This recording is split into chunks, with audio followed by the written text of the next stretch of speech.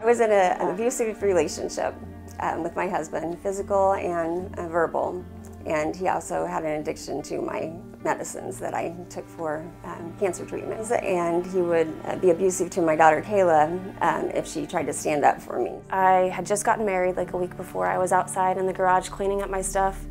I came inside to get gloves and I heard my mom crying, and I turned the corner and he has his hands on her neck holding her up against the wall, saying that if you don't give me your medication, I will kill you.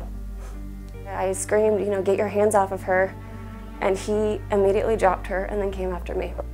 For a long time I blamed my mom, you know, why didn't you leave him sooner? Why did you force yourself to go through this? She sat me down in tears and she was like, you know, him come after the only thing in this world that I care about, that was what was eye-opening to me. Legal Aid Society gave my mother a reason to live when she needed it the most. Mom, I've always tried to stand up for you, especially when I know you were too weak to stand up for yourself. You taught me to be bold, brave, and never back down. I'm proud of you for multiple reasons. One of the biggest ones is being brave enough to take the steps you did in order to give yourself a better life, one that you actually deserve.